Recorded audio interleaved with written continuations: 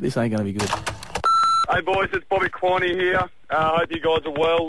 Look, a few of the boys have been stuck in the Sidsy already about his fashion sense, especially being a country boy. But one thing I've noticed lately with Sidsy is no one's actually looking at him at this time, and he does the old sneaky pick the nose and maybe give it a bit of a taste test. So, look, I don't know if you noticed that anyone's seen him do it, but maybe if you bring that up and see what he says about that.